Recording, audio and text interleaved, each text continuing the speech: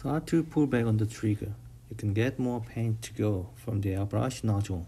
So, to spray paint onto the area without masking tape, 2 or 3 things are very important. First, you need to adjust the compressor pressure about 1 bar or less than 1 bar.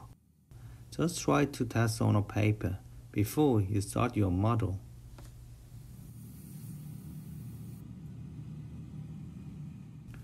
Second, density of paint and trigger skill.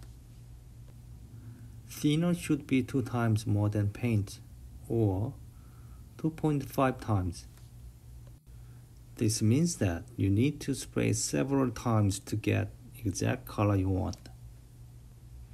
Put the nozzle to the surface as close as possible and pull the trigger slightly back so you can get narrow and clear airbrush line.